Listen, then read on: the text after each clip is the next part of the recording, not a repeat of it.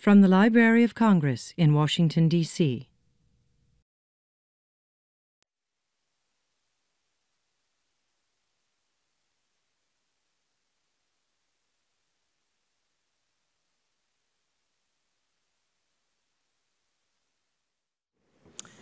Good evening. Good evening, Secretary Albright, Secretary Powell, members of Congress, Dr. Billington, Ms. Compton, distinguished guests, and aloha to the students and faculty of the University of Hawaii watching via live stream at locations around the university campus. I am Jane McAuliffe, the director of the John W. Kluge Center, and on behalf of the Library of Congress, it is my pleasure to welcome you this evening as we embark on a wonderful 5-year collaboration with the Daniel K. Inouye Institute, a collaboration in which we will commemorate the life, legacy, and values of the late Senator Daniel Inouye. This is the moment when I'll ask you to silence any electronic devices, and we'll remind you that this event is being filmed for placement on the library's website. I'd like to begin this evening by taking this opportunity to recognize the Librarian of Congress, Dr. James Billington. As you are no doubt aware, last month Dr. Billington announced that he will retire from the position of librarian effective January 1st, 2016. He was sworn in as the 13th Librarian of Congress on September 14th, 1987. By that time, he was already an esteemed professor, historian, and author, a Rhodes Scholar, a U.S. Army veteran, and the director of the Woodrow Wilson Center. Under his extraordinary leadership, the Library of Congress has preserved America's founding documents and rich national patrimony, while simultaneously building its global collections to represent diverse nations and cultures in 470 languages. He has initiated intellectual and educational programming that has touched millions worldwide and expanded the library's global reach through innovative delivery of collections, research, and information via the World Wide Web. Dr. Billington has been a visionary, a leader, and a champion for the values embodied in this venerable institution, namely the values of deeply reasoned, evidence-based research, the necessity for dispassionate perspectives to address global challenges, and an enduring appreciation for the diversity of cultures, languages, and heritages around the world. Thank you, Dr. Billington, for leadership in making this event and countless similar events possible for nearly 30 years.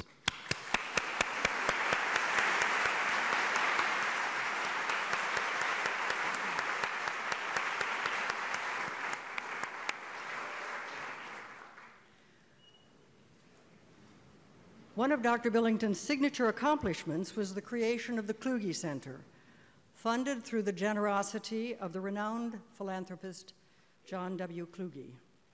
The Kluge Center is this year celebrating its 15th anniversary. It is a residential research center in the Library of Congress where we support, showcase, and celebrate scholarship. We host over 100 senior and junior scholars every year.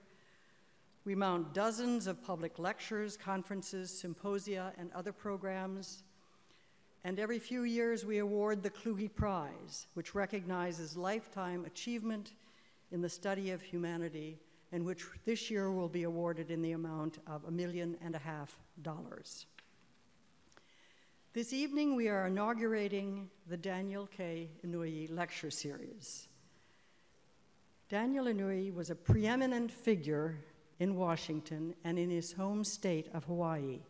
He was born on September 7th, 1924 in Honolulu, finished high school within 6 months after the U.S. entered into the war against Japan.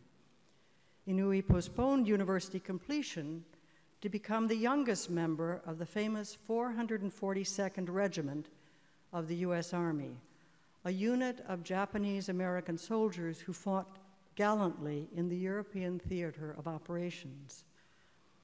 On April 21st, 1945, he was severely wounded in battle and lost his right arm. In 1947, he returned home with a Distinguished Service Cross, a Bronze Star, a Purple Heart, and 12 other medals and citations. Inouye then completed his undergraduate education at the University of Hawaii and went on to law school at George Washington. In 1953, he was elected to the Territorial House of Representatives, and when Hawaii became the nation's 50th state, Inouye became Hawaii's first representative to the U.S. House. In 1962, he was elected to the U.S. Senate as America's first Japanese-American senator. In nearly a half-century in Washington, Senator Inouye served as a member of the Senate Watergate Committee, chairman of the Senate Iran-Contra Committee, and as a long-time member of the Senate Appropriations Committee, which he chaired from 2009 to 2012. Senator Inouye died on December 17, 2012. He was awarded the Congressional Medal of Honor for his military service and was posthumously awarded the Presidential Medal of Freedom, the first senator to receive both awards. Tonight, the John W. Kluge Center at the Library of Congress and the Daniel K. Inouye Institute launch a 5-year distinguished lecture series to commemorate Daniel Inouye's commitment to bipartisanship, moral courage, public service, and civic engagement. For each of the next 5 years, an annual program in this series will focus on a theme that reflects these principles. Tonight, we address bipartisanship and the U.S. engagement with the world around us, exploring how leaders have cast aside political differences at home in order to act in the nation's best interest abroad, and how they might do so in the future. This event is made possible by a generous donation from the Daniel K. Inouye Institute. We're privileged this evening to have the senator's widow and the driving force behind his legacy, Mrs. Irene Inouye, in attendance.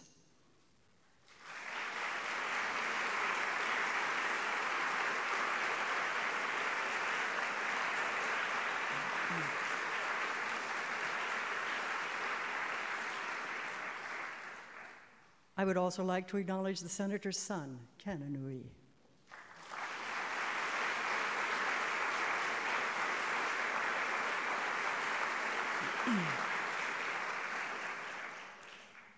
Now it's my pleasure to introduce the distinguished panelists who tonight will address shared values in U.S. foreign policy.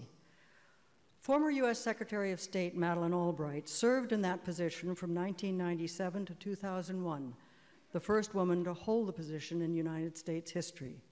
She was born in Prague, Czechoslovakia, and immigrated to the United States with her family in 1948.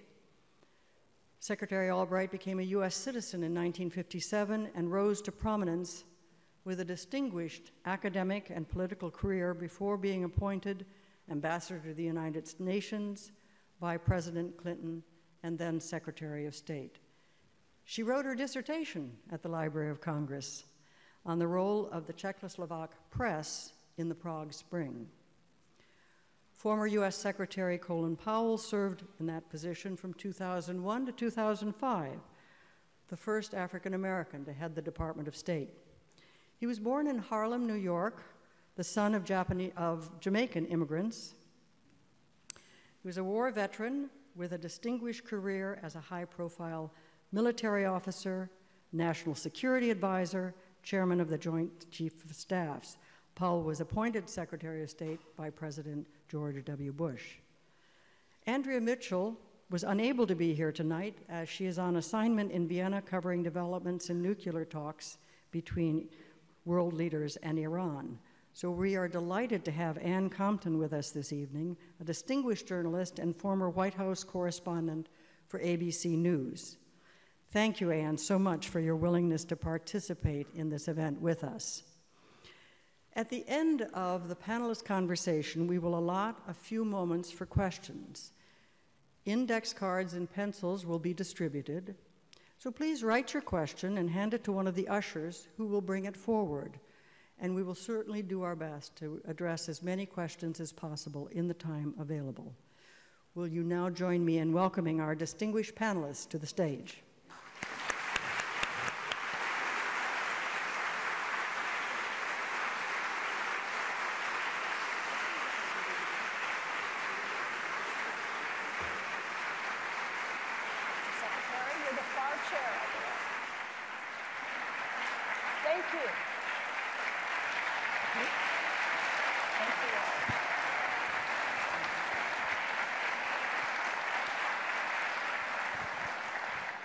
Welcome. Welcome to a look back, but also a look forward in the search for those shared values in American foreign policy. When I first arrived, if you'll forgive me just a personal comment, first arrived to cover the White House more than 40 years ago, this nation had been torn apart by both the Watergate scandal, which brought down a president, and by Vietnam, which was a war in its last painful days.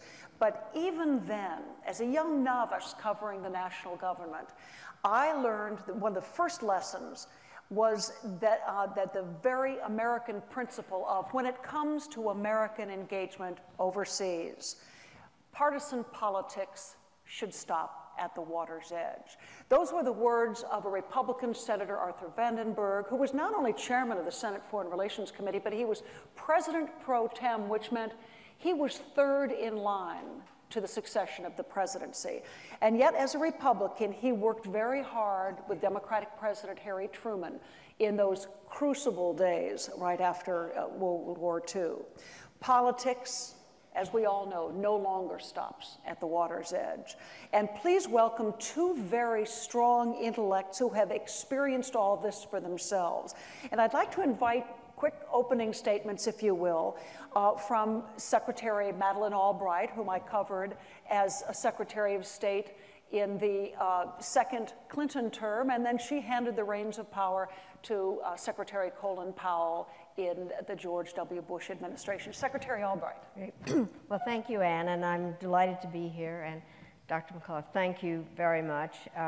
This is kind of a perfect event. First of all, aloha. And then also because it combines so many different aspects in terms of Jim Billington's incredible service. I was able to be a scholar at the Wilson Center when he was there, and he clearly is somebody that had a huge effect on Russia, Soviet Union, Soviet policy. Then, as was mentioned, I did my dissertation here, and then Senator Inouye was really a remarkable senator that I had the honor to appear before and work with, and so it is great. And then with my really good friend, Colin Powell. On the issue of bipartisanship, I feel very, very strongly about it, and people may find this hard to believe, but I was very good friends with Jesse Helms when he was chairman of the committee. First of all, well, we first got together when I was ambassador at the United Nations, and he called me up because he wanted me to go and speak at a women's college in Raleigh, and he said it was the bicentennial and I should do that. And to be frank, I thought I could get out of it by saying, I will do this if you go with me. So he said, well, I'll call you back. And in half an hour, he called back, and he said, I'm going with you. So when somebody has invited you somewhere and they have to introduce you, they're not going to say, this is the stupidest person I ever met. So I'm going to remember. All of you remember that. He gave me a very nice introduction. We had a very interesting time, and I was able, because the students there asked questions about the United Nations, to answer them in exactly the way that they needed to be answered, and he heard them. So then he said, I want you to come with me to my alma mater. And we did that, and what happened was that we were driving around North Carolina looking for barbecue places, and then by the time we get there, he was partially bionic already with artificial hips, and so I'm helping him get out of the car, and I'm hanging on to him for dear life, and some cameraman took a picture, and the title was The Odd Couple. So then, when I was named to be Secretary of State, he said to me, Ms. Madeline, we will make history together. And we actually did. And it made a difference. We disagreed on many things, but I thought that it was the Vandenberg style, and it really made a difference to be able to. And then I have to say, the last part, my best friend here is my successor. We disagree on some things, but we mostly agree on everything, and it's an example of bipartisanship. Thank you. Well, Thank you. Alma. It's a great pleasure to be here this evening, and aloha to the students at the University of Hawaii. And I thank the Kluge Center and the Inouye Institute Center for putting this together and supporting this for the next 5 years. I knew Senator Dan very, very well. When he was chairman of the Defense Subcommittee and was my man for money. While I was chairman of the Joint Chiefs of Staff, I used to illustrate to my staff what it was like to deal with giants in the Congress. My staff would march in and complain about some issue that, you know, we're not getting the money we need and the Congress won't release it, and you got to do something. We don't know what to do. We're lost. And I would say, fine, leave the room, please. And I would pick up the phone and I would say, get the good senator for me. And when Dan got on the phone, I would say, hey, Dan, Colin. Yeah, Colin, what do you need? I said, I really got a problem, and this is a no-kidding problem. I really need this money. Done. That was it. It was over. No further discussion. Now, I didn't do that too often, but I did it often enough to get what I needed. And that was the kind of, that's the kind of leader he was. We don't see enough of these leaders in Congress now. People who, I call them the cardinals of the Congress. They had power, and they exercised that power, and they always exercised it for the good of the country. And so I will always remember his soft, quiet, steel-like mood, the way he went about his business. And I will never forget the fact, as a soldier, the sacrifices he made in the 442nd, the Go for Broke Regiment. And the reality, for all of you to know, is that he was not allowed to enlist in the Army until 1943. And that was after they allowed Japanese Americans to join the United States Army to fight for America, while many other Japanese were still being interred in camps. And he took that opportunity and entered as an enlisted man and left in 1947 as a captain in the United States Army. And so Danny was a great leader, a great senator, a great member of Congress. And I think he would be very honored to know that this was being held in his honor and in recognition of his service to the country. Speaking of service to country, I also have to say a word about Jim Billington. Not only has he been a distinguished librarian of Congress, but I really used to work with him during the Reagan days, when I was National Security Advisor to President Reagan in the last 2 years of the Reagan administration. And we were going through that period of understanding the new Soviet Union. When Gorbachev was telling us all about glasnost and perestroika. And we were listening very carefully. Could we trust this guy? And Billington was called in constantly by President Reagan for his advice, and we all relied on Jim for his advice. It was hard as a soldier to listen to Gorbachev say all these things about glasnost and perestroika. And I actually went to Moscow once and have him lecture me about, you don't understand, I'm changing things, and you're just a soldier. You've never considered the kinds of things that I might be able to do. And so you've got to remove that soldier's mindset and listen carefully. And he was getting more and more annoyed with me, and I was getting more and more annoyed with him. And I kept thinking, I said, I didn't come here to be lectured by this guy. I don't care what he says, he's still a commie. I mean, So finally, President Gorbachev stops talking, and he knows he's not making the sale. He stops talking. And he looks up and then gets an idea, and he looks back down, and he looks directly across from me, and he smiles. And he just looks to me and leans forward, and he says, Generale, I'm so very, very sorry. You will have to find a new enemy. And I thought to myself, I don't want to.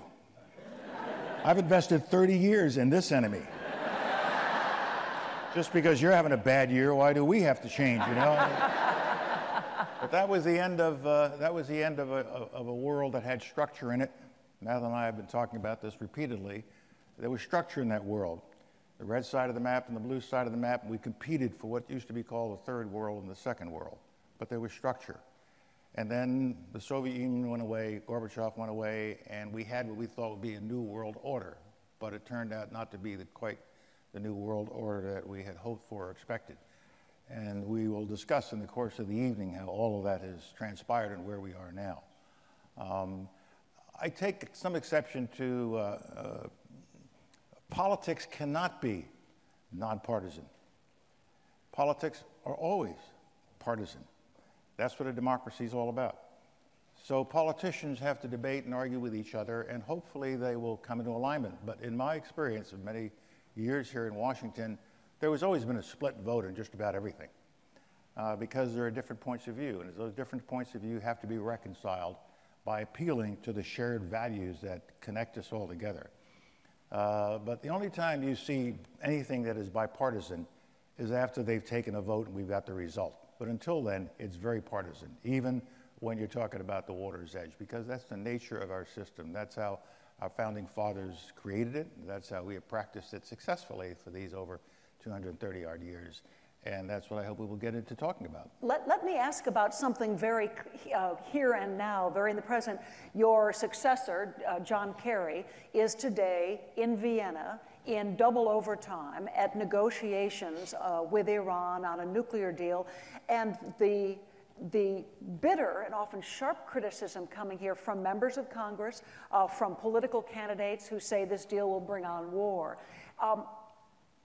That has to be, that is a creation of the current times. How do you deal with that if you're the Secretary of State sitting in that chair? I agree with Colin about our system, and it's something that brings us vibrancy and interest, and we can talk about the role of Congress in foreign policy. All you have to do is read the Constitution to know that it's a shared responsibility, and books have been written about that it's an invitation to struggle. I think the question is, and some about the water's edge part, is when members of Congress go abroad and criticize the President and the United States and make it complicated, and then people don't know what the voice is. I do think I would not, frankly, like to be in, we were both in negotiations. It is hard when the domestic echo is out there and it's different and you have to try to explain what is going on. I think the Iranians actually are also trying to explain what their domestic politics are. And I think the thing that has changed is there is more discussion everywhere. But it's difficult. I can just imagine that John Kerry thinks, okay, please, I've had enough of this. I've got to deal with the Iranians, not you, Senator McCain. That was not nice.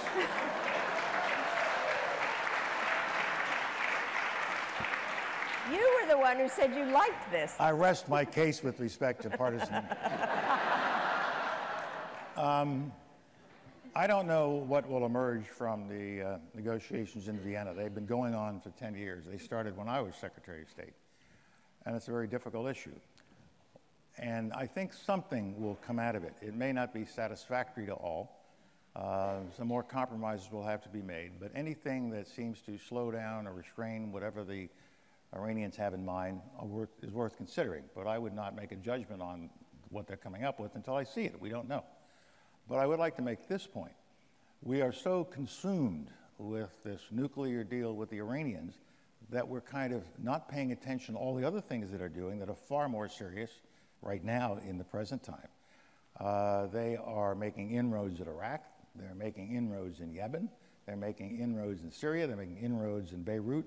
They're doing a lot of meddlesome thumb. And even if we had a nuclear agreement with them, they are still the #1 sponsors of terrorism in the world. So while we are focusing on nuclear weapons, as we should, and I think something will emerge there, we should not forget all of these other problems that we have with the Iranians and the difficulty they're causing us elsewhere in the world. And it's a spreading difficulty. They're on a roll right now. Now, with respect to nuclear weapons, I've been around them since I was a young captain, 25 years old.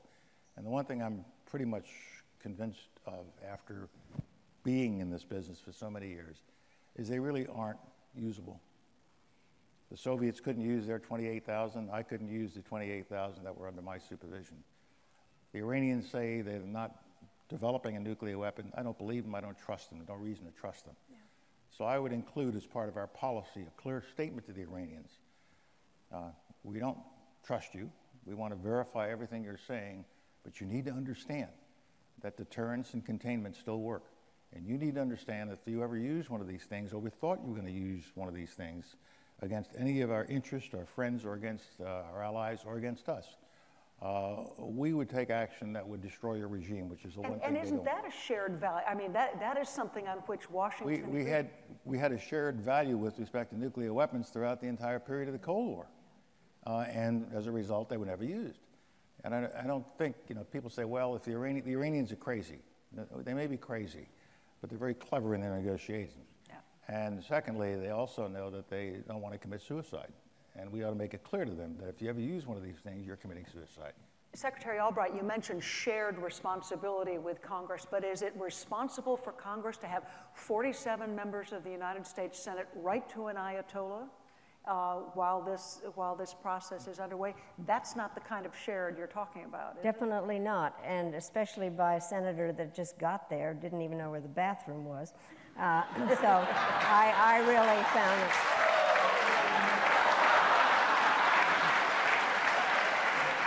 Well, what is the proper role? What did you have for dinner? I haven't eaten yet. Eat. Not to dwell on this too long, but what is the kind of proper role for Congress? I have seen over the years that I've covered Washington, more members of Congress or leader members of Congress sometimes invited to a negotiation site.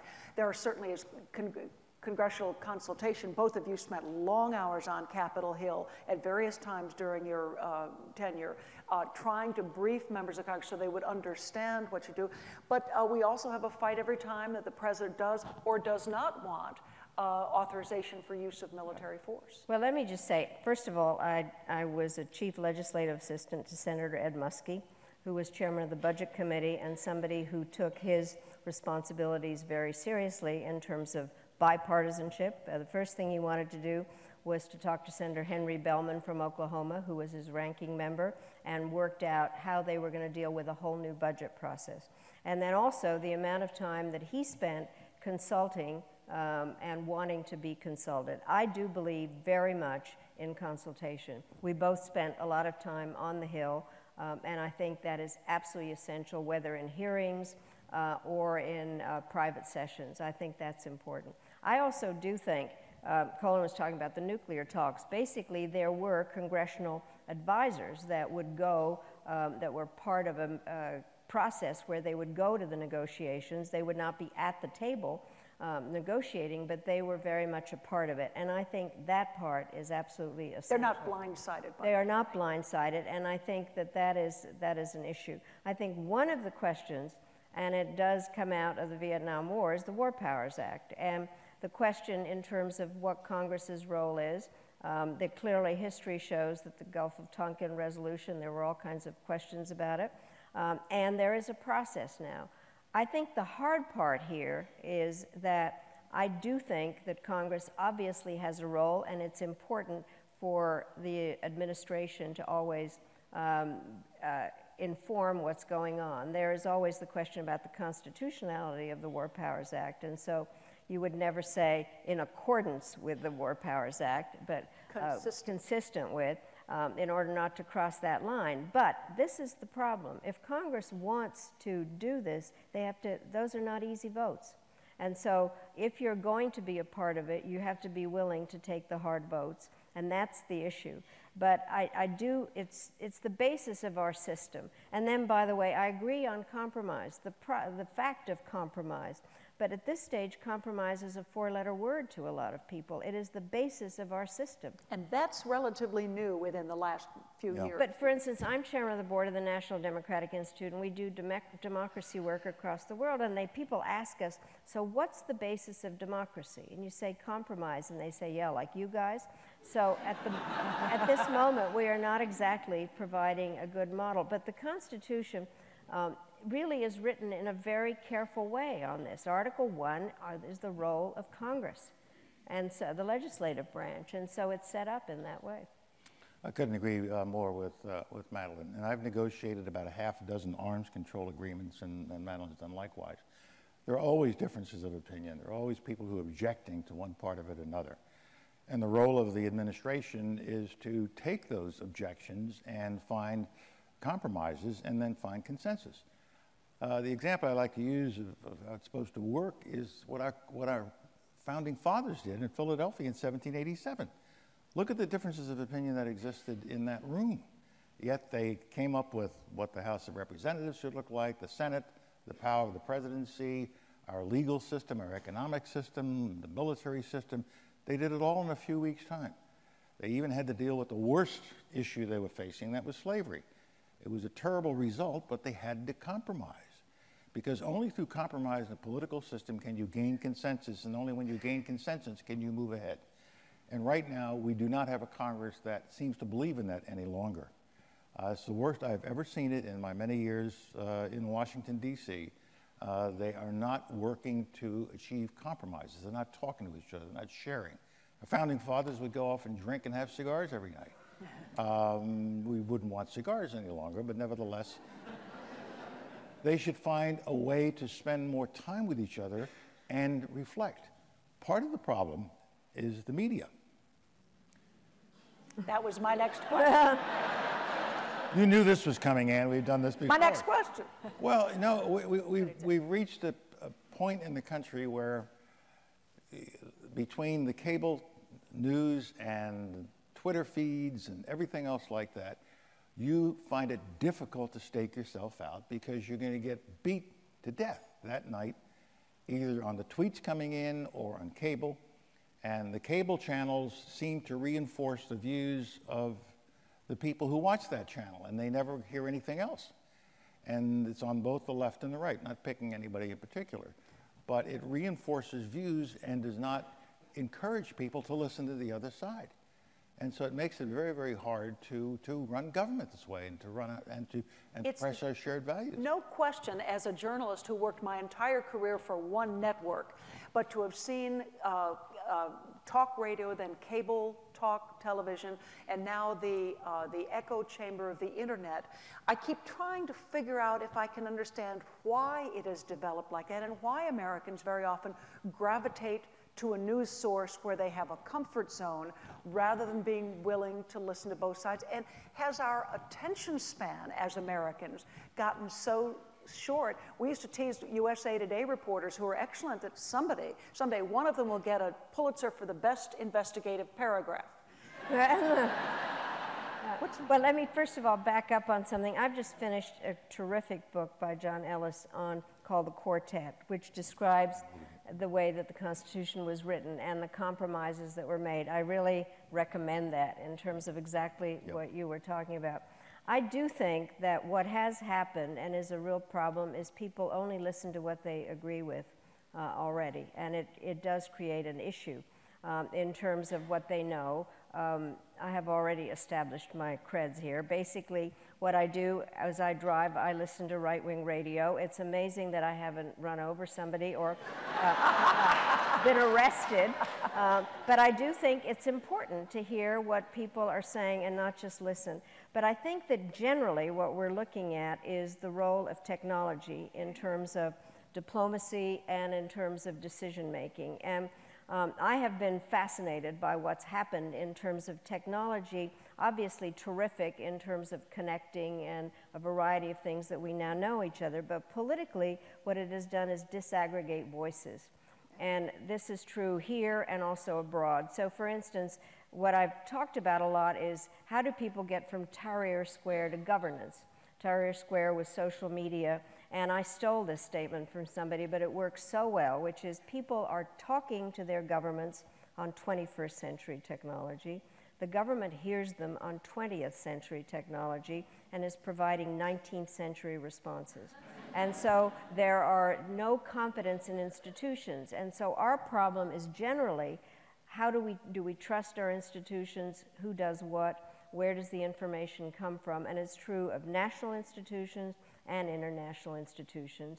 And it's basically mayors that have people have the most confidence in because they're the closest to the people. But I know we usually all get around to blaming the media right away, but the media really does have a lot to do with always trying to beat the system and have the highest ratings. And you know, one gets a little ADD watching with breaking news and all the things that trying to kind of keep track. Secretary, about too much is reduced to a kind of blame game, isn't it? Yeah, well, I've invented a word to describe the media. You got the Dan? Allow me.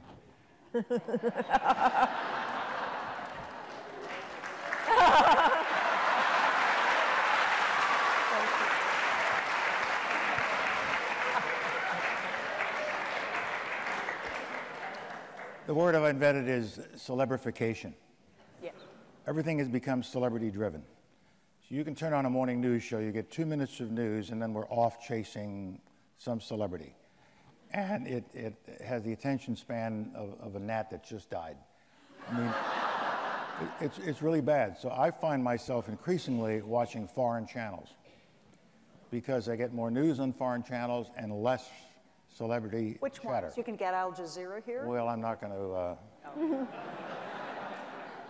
I used to get Al Jazeera. I don't get it anymore. When they went from Al Jazeera English to America, my system dropped it. But I watch, seriously, BBC. I watch France 24. I watch the Russian channel, Know Your Opponent. I've got 4 Chinese channels, and I've got a Korean channel and Euronews. So it's a pretty broad spectrum. And I like RT a lot, simply because I like to see how they gin up the propaganda that is now pouring out of Russian television. They're very good at it. They are very good at it. A lot of practice. Yeah. Yeah. Let me move you on to an issue that was mentioned by the students and faculty in Hawaii that they were interested, 2 of them actually. One is the difficulty and the decision-making of committing U.S. military forces. Did you really once say to him, as I recall from your book, what's the point of you saving this superb military, Colin, if we can't use it? Okay, well, I have to describe the scene, if I might. What happened was the Clinton administration was new, and Colin had been chairman of the Joint Chiefs and stayed that.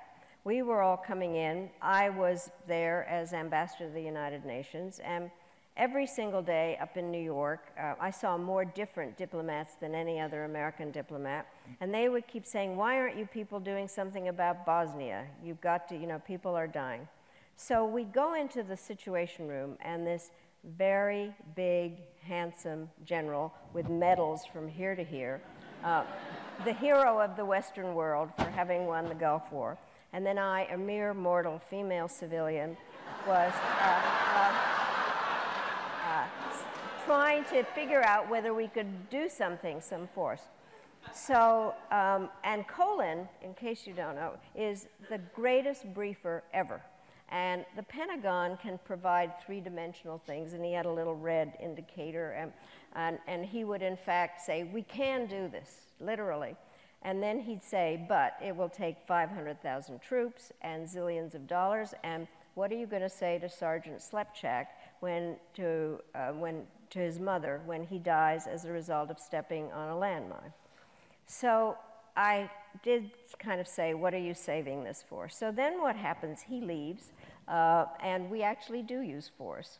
But when you write books, we've all had this experience. It takes a while to get them out. So I get a call from a journalist who says, so do you agree with what General Powell said about you? And I said, well, what did he say? And he said that he had to patiently explain to Ambassador Albright that our troops were not toy soldiers and that I had practically given him an aneurysm. So I call up Colin and I say, patiently? And he said, yes, you understood nothing. And so then he sent me his book, and he wrote, with love, admiration, etc., patiently, Colin. And then I sent him back a note saying, with love, admiration, etc., forcefully, Madeline. The real story.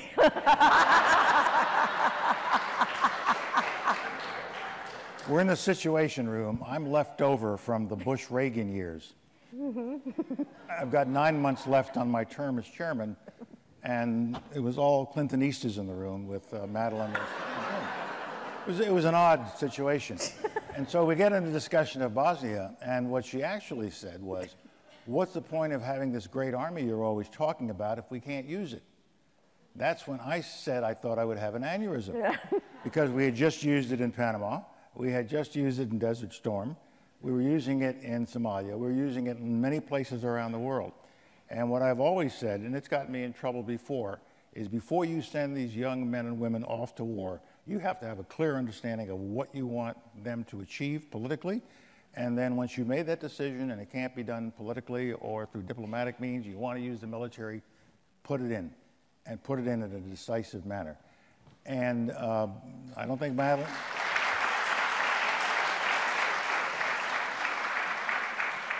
didn't mention that that point of view was also the point of view of the National Security Advisor, the Secretary of Defense, the Secretary of State, the Vice President, and the President at that time. And we went to Bosnia. It was several years later, long after I'd left. And we won. But I tell you the following thing. First of all, I obviously do not have military experience, and I do think that Colin is the hero of the Western world, and I really do think that the way our military has been used. I am somebody that spent the war in England. I know what it was like when the Americans came, and I have been in love with Americans in Alma forever. So I have the highest respect. But the issue for me is the following, and it still is. Whether there are ways that the United States can, there are not a lot of tools in our toolbox. And I do think that one can't take the use of force off the table, because basically force and diplomacy go together, and then the economic tools. And the question is how to calibrate that. I think one of the issues that I think I would like to know more about, even at this stage, is whether there is such a thing as a limited war, and whether there are ways to use air power so that you don't have to use ground forces, and that there is a way to stop people from killing each other. And so the question is, how much do you have to commit? And when you do, I mean, there is the Powell Doctrine, which talks about decisive force, not overwhelming, as you say, decisive. And I think the question is, what is that? I fully agree with Colin. We've had so many discussions about this. One does have to have an exit strategy. One does not, however, and should not have a deadline. I think a deadline, I have found in our own case, when President Clinton said we'd be out of Bosnia in a year, we couldn't get out, and so our credibility is gone. And I think a deadline becomes a gun to your own head. So I have learned a lot, but I do think there are times that we need to use force and try to figure out what the right way to use it is. And I have learned an awful lot from General Powell. I completely agree that... I told you, this is coming. This is coming. We won't even go to Rwanda. No. While you're taking credit for Bosnia. Well, we should talk about that. Yeah. I mean, because this is a big issue. But the fact is, you should have a clear understanding of what you're going to do. I've never asked for an exit strategy. What I look for is what event or what happening on the ground will cause us to say, we have achieved the mission we came here to achieve. And Desert Storm was a perfect example. When the casualty rate was so low after Desert Storm, everybody was complaining we should have gone to Baghdad. And I said, no, the president said we weren't. UN got a resolution. The Congress voted for what we did. And we had a great coalition to include a Syrian division and an Egyptian division that were with us. So when we accomplished the mission, we came home, which is what President Bush intended. And we found out 10 years later what it's like when you go to Baghdad. You're still there. And so I think you have to be very, very careful in picking. But I totally agree with Madeline that diplomacy without the possibility of force being used at the end of the diplomatic trail, if it doesn't work, is useless. And at the same time, military force shouldn't be used if diplomacy is still an option and diplomacy is still working. So I don't think we have that much of a disagreement any longer.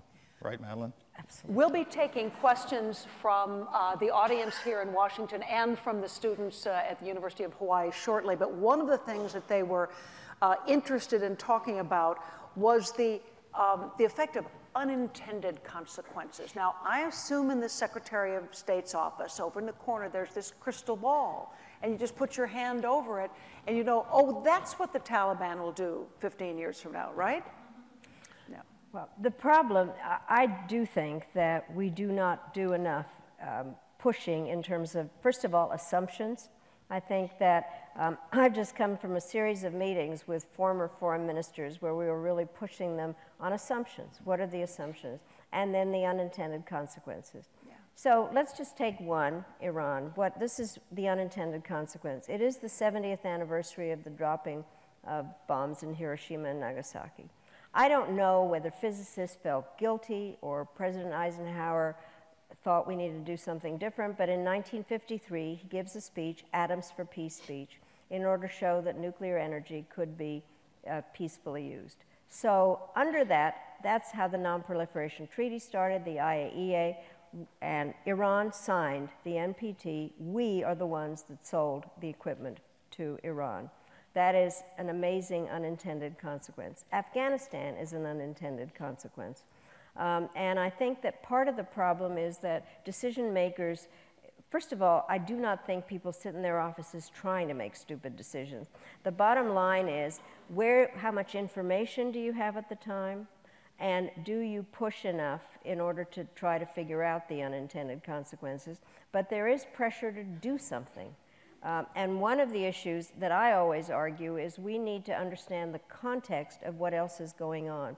You talked about Rwanda. I mean, part of the issue was we were in Bosnia, there were refugees coming out of Haiti, Somalia was falling apart, and we didn't actually have the information that people have ex post facto, so that kind of combination of things. But I would think, and I think you'd agree, Colin, we don't push enough for the unintended consequences. You know, there's a theorem in the military that says no plan continues after first contact with the enemy. You always have to consider there's a thinking, breathing situation or enemy on the other side of this equation. And so I've been taught in my military training, always have somebody in the back room making contingency plans and thinking through what the unintended consequences might be. I've seen a lot of unsatisfactory thinking with respect to unintended consequences that should have been thought through. I think in the 2003 war in Iraq, we went in thinking that this was all just going to snap back together. And things happened that were not planned. We were not supposed to disband the Iraqi army. The president had been told we wouldn't do that because they were going to be the basis of security. Yet we woke up one morning and it happened. And the unintended consequence was all those soldiers suddenly had an opportunity to get severance pay and then go off and become insurgents. And so I totally agree with Madeline. You can't predict all the unintended consequences, but you should think about them and discuss the possibility of these unintended consequences rather than just sit around saying, well, they'll happen and stuff happens. And that's why I think we're stuck in a number of places now, because we didn't think through fully the possible consequences. I think, though, if I might, is one can't make the decision-making process so gridlocked that you never do anything. No. That's the other part. It's that balance of trying to figure out what you can do and what the instrument is to do it. But I don't think we push enough, and I don't think that we have enough of a system where one can dissent at a crucial time. I think that is something that is complicated. It's not always necessary to use maximum force either. Sometimes it can be very surgical. My favorite example is in December 1989, there was a coup in the Philippines. And we got a call from the Philippine government, please come bomb our airfield so that our pilots cannot join the coup and bomb the palace. And I got the mission to go bomb the airfield. And I thought it through and I said to my folks, no, there's another way to do this. And we called our pilots out in the Philippines at Clark Air Force Base, and we said, take off in your Phantom jets, go over that airfield and demonstrate extreme hostile intent. Just buzz the airfield. If anybody then takes to the runway, shoot in front of them on the runway. Only if they take off and are heading to the palace, then you shoot them down. So you put things in place so you can see if you can minimize the problem you're going to have. And when I finally was able to talk to the Philippine Ministry of Defense, he said, "Oh, thank God, we'd be rioting against you tomorrow morning if you'd done that." And so you really have to try to find ways short of full mobilization and massive force. But when massive force will give you the decisive result that you're looking for, as in the first Gulf War, then use it, because we have it. Use it. One other issue I wanted to hit before we open this up to questions, and that is the dimension, the importance, the shared values of human rights, democratization, economic development, and, Madam Secretary, women's rights. I was with you and First Lady Hillary Clinton on trips and then into Beijing for the 4th Conference on Women held by the United Nations. Those are shared values, aren't they? Are they missing from today's equation? I think one of the hardest things to determine is what is in national interest. Under what circumstances, I mean, you use force if, in fact, you are looking at what national interest is. And we all have different definitions. I mean, the clearest one is always when the United States is attacked or our allies are attacked. But one of the issues that, and this was the one, I mean, on peacekeeping operations generally, is do we think that when there are crimes against humanity or human rights violations where people are being raped and killed not for anything they've done, but because of whatever their ethnic background is, then I happen to think with American values that in fact this is in a national interest. But that is a big debate. And that is part of the issue as to whether people want to use force or not. But I happen, and we all have our own background, you know. I definitely am somebody that was created by my background of having been raised in wartime Europe when people didn't stand up. And when Neville Chamberlain made clear about why should we care about people in faraway places with unpronounceable names. We have a lot of that going on now. And so I think the question is, do people see it as national interest? I do think that economic interests, I'd never have thought that we are an economically imperial. I have a hard time with that. But I do think that we have to look at the whole picture about what is going on. And then back to the questions you asked is under what circumstances, what force do you use, and what role does Congress play in that? So it becomes, and human rights and media in terms of there used to be what we call the CNN effect. People would go someplace where it was on CNN, some were not on it, and the same number of people were killed. And it still didn't make a difference. So there are any number of aspects of this. Secretary Powell. We also have to remember that when we say Congress has to act, the President has to act, it's the American people ultimately who are the ones who will make a judgment as to whether we're doing the right thing or the wrong thing with respect to the use of military force. I think one of the disappointments I've seen in my career is that Congress has pretty much abdicated its role in this. You know, we haven't really declared war on anybody. We've had lots of wars over the last 40 years. And if you look right now, when the president wanted to get a statement from the Congress, they don't want to touch it. They don't want their fingerprints on it. They want to avoid it. Let the president handle this.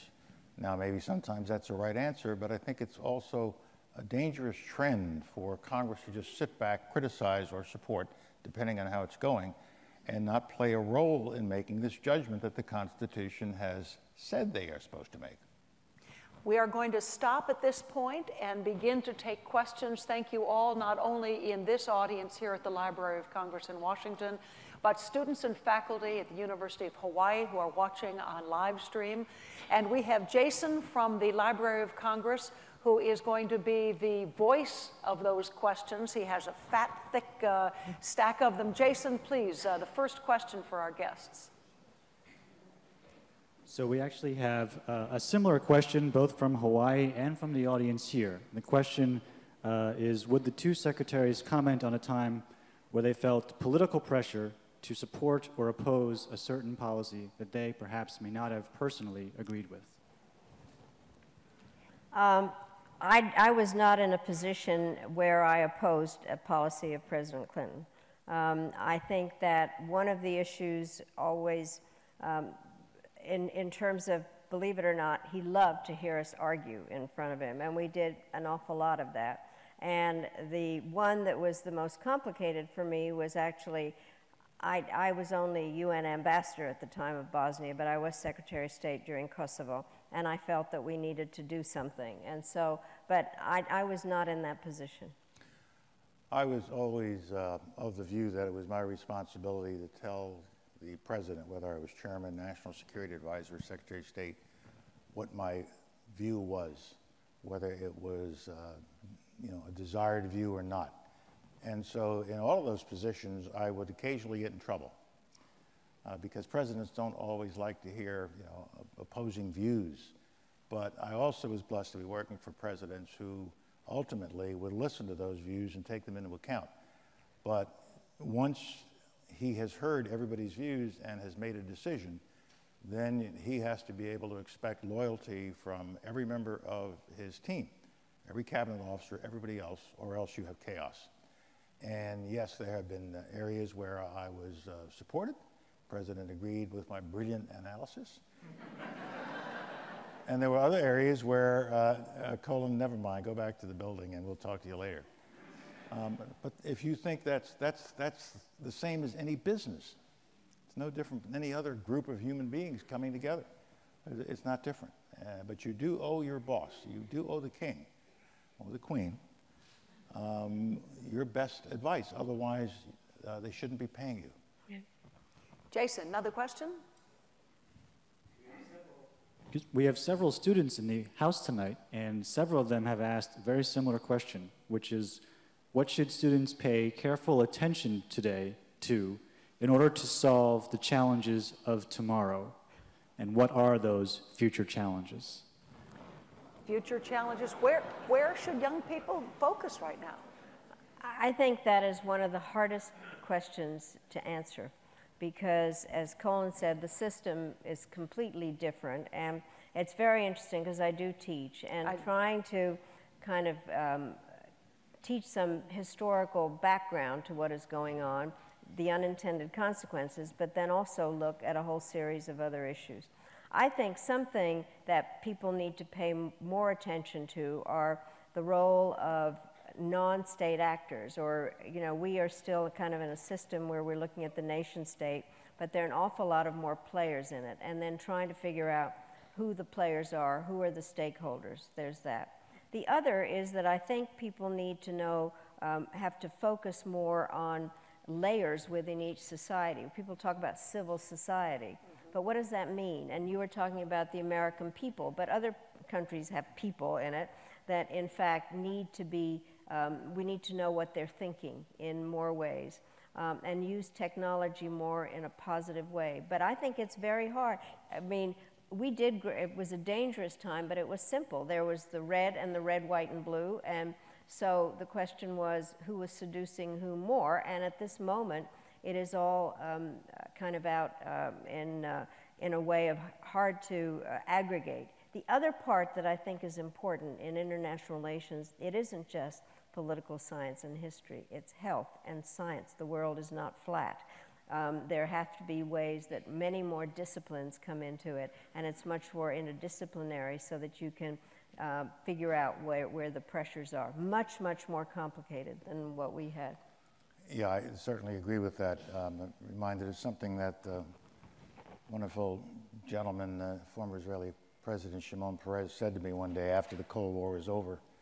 And we were at a conference together, and he put his arm around me. He said, "Oh, Colin, we've lost all our enemies. Now all we have are problems." Yeah.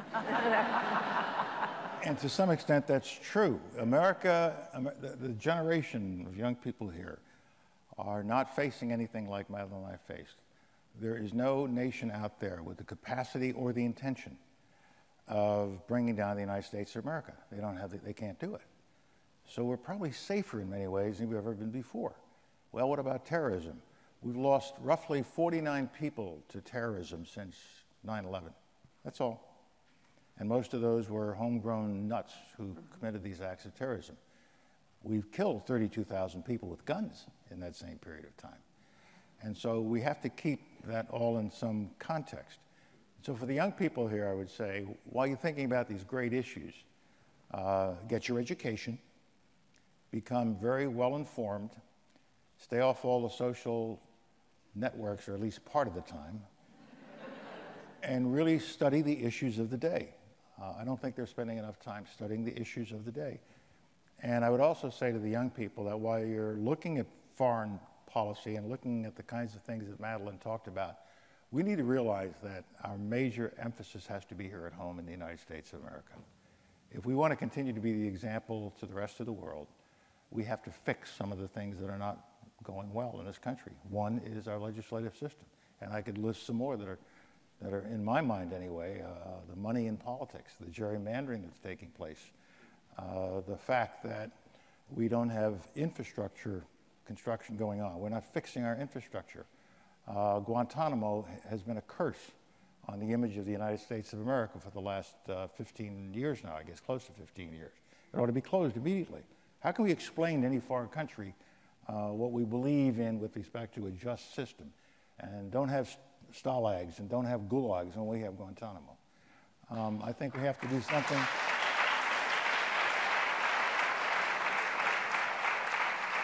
We have to do something about our education system to bring it up to standards.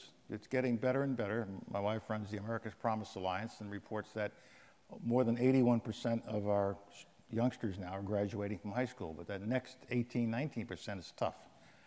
They're in lower income communities, both black and white and Hispanic and all the others.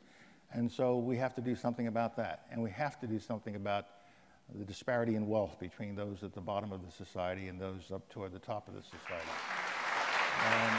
That's not easy. That's not easy. And just to close this small sermonette, immigrant, child of immigrants. How could we continue thinking that it is proper not to have immigration reform? God help us.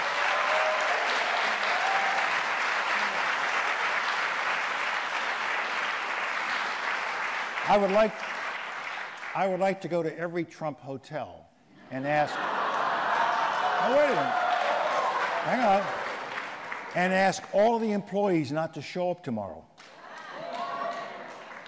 There'd be nobody there. They're immigrants. Yeah. We're going to take a couple more questions. Jason, what have you got? There are a number of questions that are country or region specific. People have questions about China, development in Africa, the Trans-Pacific Partnership, the troubles in the European Union. I will take prerogative to collapse those into all one question and perhaps throw it to you to address to the panelists. Well, let's start with China, because that is a big dynamic, and maybe back into the Trans-Pacific Partnership of that China. Well, I do think that it is the most important relationship of the 21st century, and complicated, because obviously there are those that can argue that China is a threat, and then those that can argue that China we need to cooperate with, and it's both. And the question is how to manage that in a way that is where we can actually help each other on. I'm not a good enough historian, maybe Jim can help on this, is that whether there has ever been a time that two major powers have been so dependent on each other, where their economy and ours are intertwined in a way, and so that cooperation part is very important. There are things about China that concern me. They're not interested in just a bunch of rocks. They're interested in what's under them, and the oil issues, and they are resource hungry and any number of things, and I do think that is of concern. I am concerned by rising nationalism in China, and all you have to do is go like that, and they are anti-Japanese, and so that bothers me a great deal. But I think it is the most important relationship. Xi Jinping is making clear that the Communist Party is in charge. He's using the corruption legislation to get rid of people he doesn't like. So there are very many trends going on there, but I do think it's the essential relationship. I think it is our most important relationship, frankly. And I've been going to China for like 45 years now. I went in right after Nixon as a young lieutenant colonel when they were just coming out of the Cultural Revolution. What they've done in the last 40-odd years with respect to their economy and bringing people up into the middle class has been astonishing. But let's not overplay that, because they've still got 800 million people that they have to take care of who have not yet entered the middle class. So they've got their set of problems. They've got their set of issues. I do not think China will be a military threat. It's not in their interest to be a military threat to the United States of America. They're holding $1.5 trillion of U.S. paper, and they got the greatest business model imaginable. Sell to Walmart, get the money from Walmart, and then loan it back to the United States so they could pay their deficit off. They're not going to throw that away. I mean, that is great. And so we have to have a proper relationship with this very complex country. They've always made it clear, you pick your system of government, we've got ours. And ours is going to remain dictatorial, communist, and we've been around for 5,000 years, you've been around for 230, so be careful how you lecture us. And we can do that. And by the way, they consider themselves the Middle Kingdom, and the rest of us are sort of outside that Middle Kingdom. And they're busy securing their lines of supply, oil, energy. They're buying things around the world. They're buying agriculture. Yeah. And they are investing in their future. Whereas we are sort of looking around to see what it is we need to be doing. And so we can work with them, and I don't think it's going to result in a military conflict. Although, as Madeline pointed out, there are some challenges with respect to what they're doing in the China Sea. Real quickly, Africa. Question came on Africa. Has the U.S. done enough? No, but actually there are 54 countries in Africa, and people need to see the differences among them. And I do think that there have been some very important changes that have gone on. We can't underestimate the democratic election in Nigeria. I think that is very important. A president was defeated and left. And I think that that is an important part. And I think we need to distinguish. Now, you were talking about China. China is in there. And one of the things, I definitely do think that we need to do things to fix America. But we cannot allow ourselves to become isolationist while the rest of the world is moving on and the Chinese are doing all kinds of things, and we need to be out there. So, do you see signs that the United States is too isolationist? Yes, I do. And because, I mean, I really do think Americans don't want to be the world's policeman. President Clinton said it first, that we were the indispensable nation. I said it so often it became identified with me.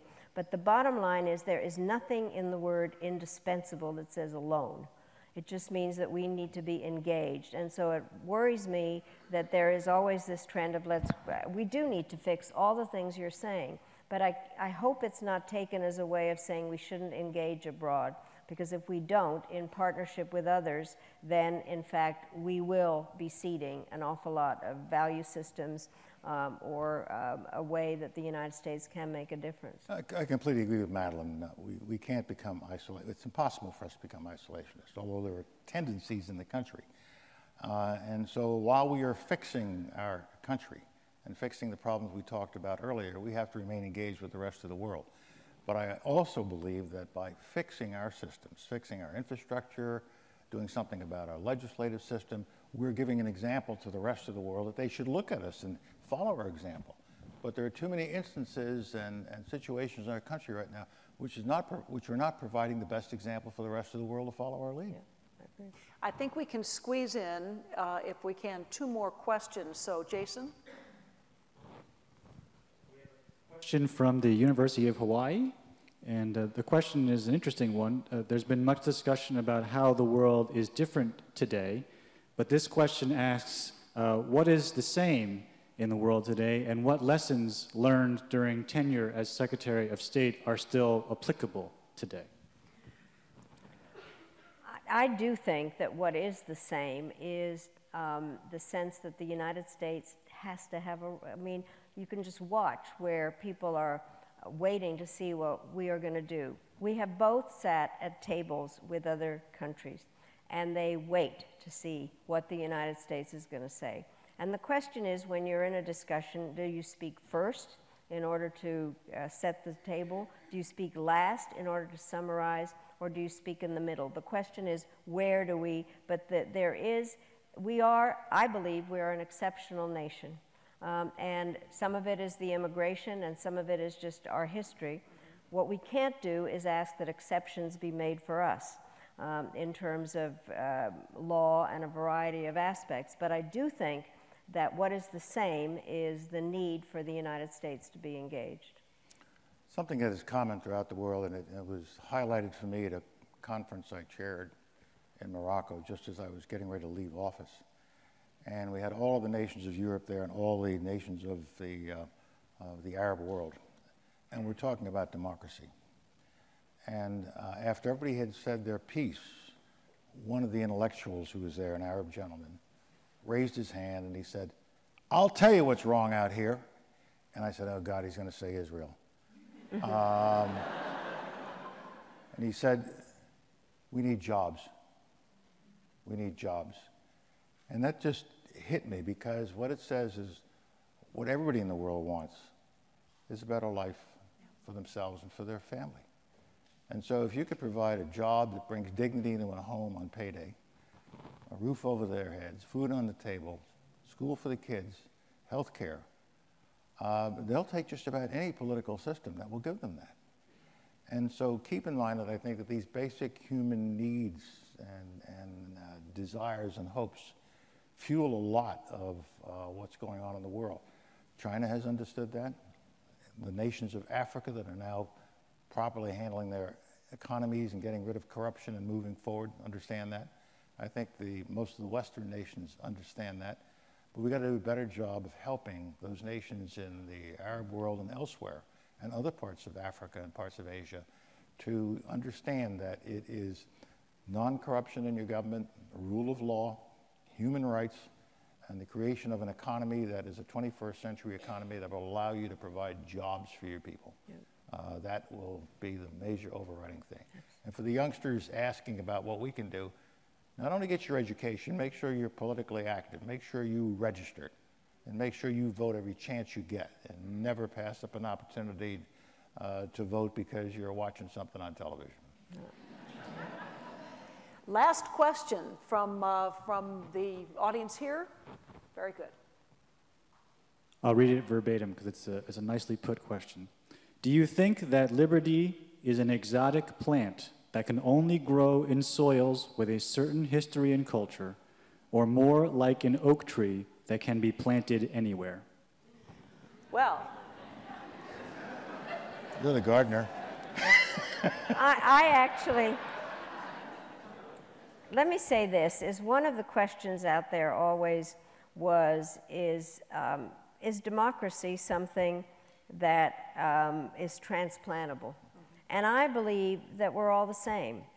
Colin was talking about jobs. I think people want to be able to make decisions about their own lives wherever they are.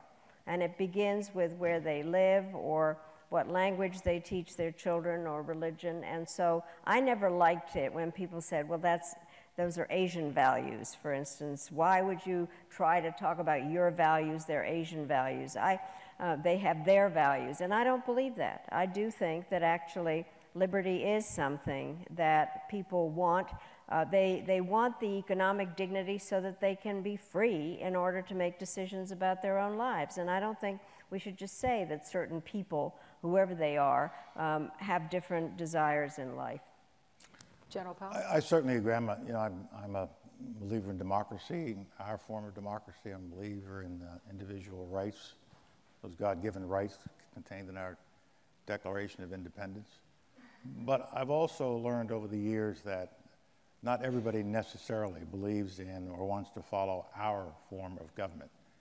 And so I love lecturing to them just as Madeline does. No, I don't lecture. I do.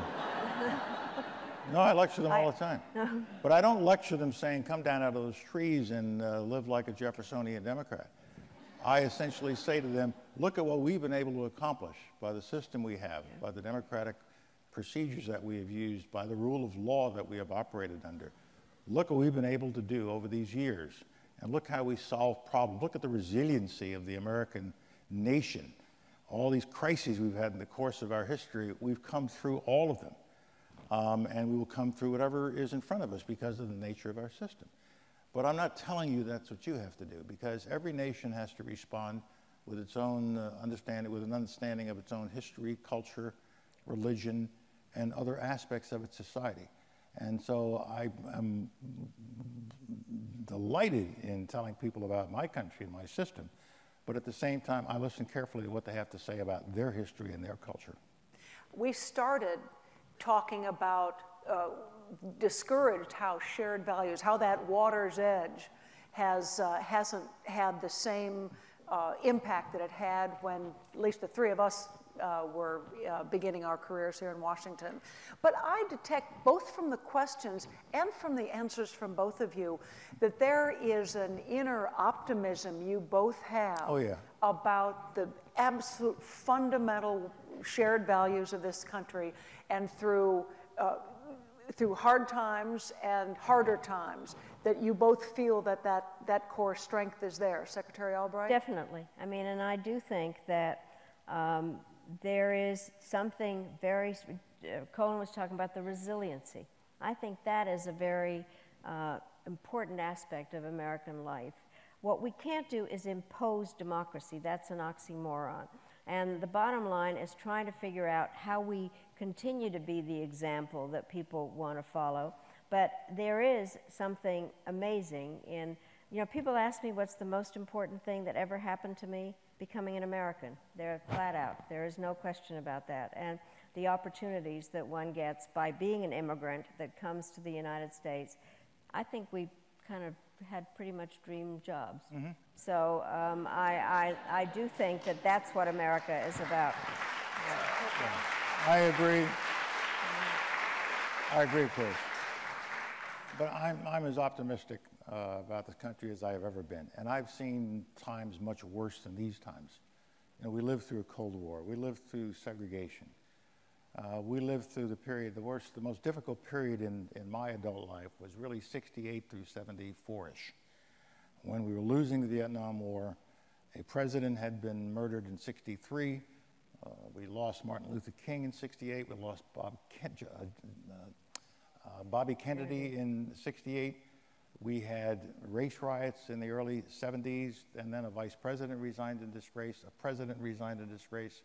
We were in a recession, and there was still a Soviet Union looking at us saying, we told you they'd collapse. And then suddenly along came this Midwestern gentleman, you know, by the name of Jerry Ford. And he sort of stabilized things. And then we had a few difficult years, and then somebody who I think we all admire now, Ronald Reagan, he just walked in and said, hey, it's morning in America. And we all said, he's right, it's morning in America. But it was that optimism that came back to us. So now, all these years later, it was the Soviet Union that was on its way out. They just didn't know it yet. And so I think that we have every reason to be optimistic. The young people who are here with us and are watching this in Hawaii, believe in this place. Believe in it with all your heart, because it is a wonderful place. And going back to immigration for a final point, for me anyway, is that have problems in Europe with immigration. You can see it every day on television. Some of our Asian friends like Japan, Korea, and China are going to be in deep trouble because they do not have immigrants, particularly China and Korea. And the difference with immigrants here in the United States of America, they want to become Americans. They didn't just come for jobs. They want to become Americans, and we should welcome all those who do wish to do so. Ladies and gentlemen, two remarkable Americans.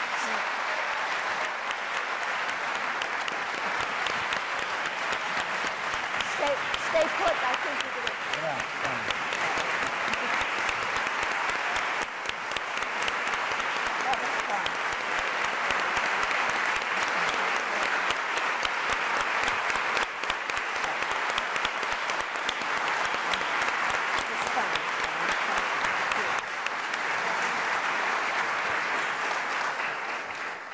Before you leave, please let me give you a preview of coming attractions.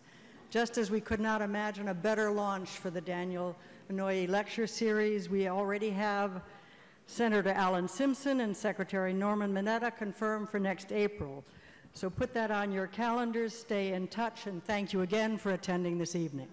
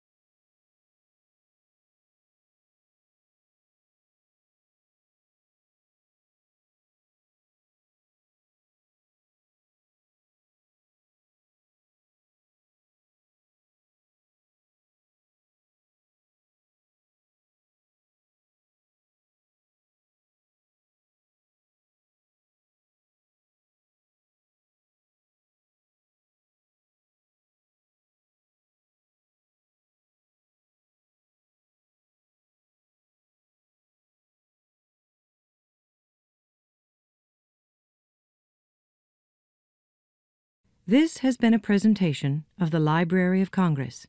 Visit us at loc.gov.